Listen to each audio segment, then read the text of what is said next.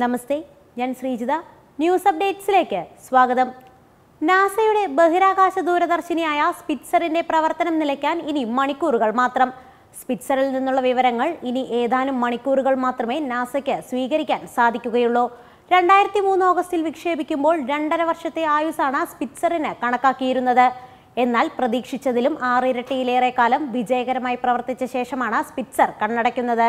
ഭൂമിയിൽ നിന്നും അകലുന്ന രീതിയിലാണ് സൂര്യനെ വലം വയ്ക്കുന്ന സ്പിറ്റ്സറിന്റെ ഭ്രമണപഥം ക്രമീകരിച്ചിരിക്കുന്നത്. ഭൂമിയിൽ നിന്നുള്ള ഇൻഫ്രാറെഡ് റേഡിയേഷനുകൾ പരമാവധി കുറയ്ക്കുന്നതിനാണ് അകലുന്ന ഭ്രമണപഥം ശാസ്ത്രജ്ഞർ സ്പിറ്റ്സറിനായി തെരഞ്ഞെടുത്തത്. എന്നാൽ ഇത് കൂടുതൽ കാലം സ്പിറ്റ്സറിൽ നിന്നുള്ള വിവരങ്ങൾ ശേഖരിക്കുന്നതിന് തടസ്സമുണ്ടാക്കുന്നതായാണ് റിപ്പോർട്ടുകൾ. നിലവിൽ ഭൂമിയിൽ നിന്നും ഏകദേശം 250 ദശലക്ഷം കിലോമീറ്റർ ദൂരത്ത് സ്പിറ്റ്സർ കറങ്ങുന്നതായാണ് കരുതപ്പെടുന്നത്. ഈ ദൂരക്കൂടുതൽ വിവരങ്ങൾ ശേഖരിക്കുന്നതിനും സ്പിറ്റ്സറിന്റെ സൗരോർജ്ജ പാനലുകൾ സൂര്യനെ അഭിമുഖമായി നിർത്തുന്നതിനും വെല്ലുവിളിയാണ്. ഭൂമിയിൽ നിന്നും കൂടുതൽ അകലത്തിലേക്ക് സ്പിറ്റ്സർ നീങ്ങുന്നത് പ്രവർത്തനം അവസാനിപ്പിക്കാനുള്ള ഒരു കാരണമാകുന്നു. നീണ്ട 16 വർഷത്തെ സേവനത്തിനൊടുവിലാണ് സ്പിറ്റ്സർ വിട പറയുന്നത്.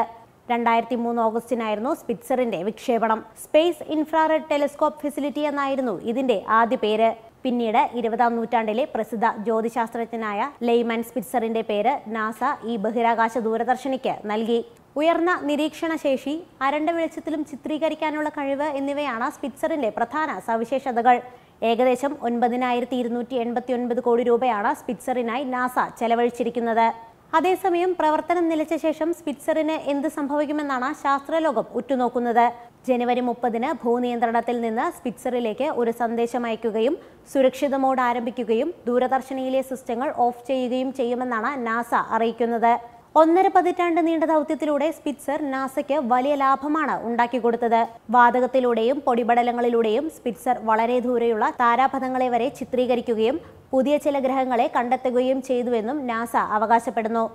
നാഷണൽ ഡെസ്ക്, ജനം TV.com.